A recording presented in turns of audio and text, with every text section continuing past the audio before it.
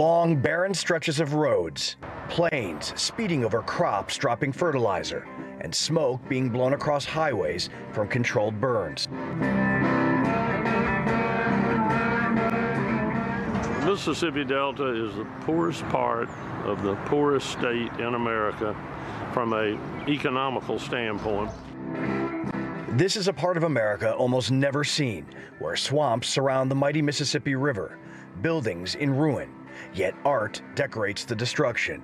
This region, where the blues was born, is by nature a crossroads of contrast, otherwise known as the Mississippi Delta. Dr. Leanne Bird and her staff have been on the front lines of the pandemic since March, and the situation is not getting better. Mississippi Delta is #1 in multiple chronic disease processes and poverty, which I think makes the people in the Delta more prone to COVID. This makes the unemployment rate even higher. Businesses closing, which makes the Delta struggle even more. This is the harsh reality in so many places up and down the Mississippi Delta. Buildings that are in ruin, the roofs completely gone. There was a business here at one point. But the Delta has between 30 and 40% unemployment. That's the average, and that was before COVID-19. Many people here don't believe that any sort of new president or even potentially Donald Trump staying in office will help their situation. Scotty Meredith runs the funeral home in Clarksdale, Mississippi. Business has been busy, and the upcoming presidential election is weighing on everyone. Our community is Democrat.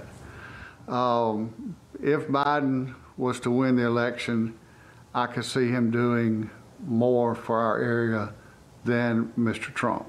And I want a cleaner town. I would like to have a stronger law enforcement. I'd like to have better morale in our police department. We need to come together. This needs to be a community of one. 40 miles to the south of Clarksdale is Cleveland, another town where the streets are empty, but the American flags fly high. Matty Bengloff and his wife Suzette Matthews own an ice cream shop and are doing takeout to survive.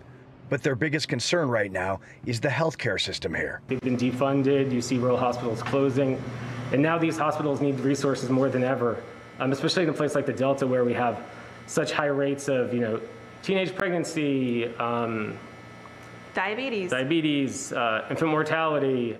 People in the Delta understand tough times and have been trying to crawl out of them since the Great Depression. Their greatest invention was the blues, created from hardship, sung from the soul with friends and neighbors. The future here is uncertain, as it always is. Along the Mississippi River, Robert Ray, TRT World.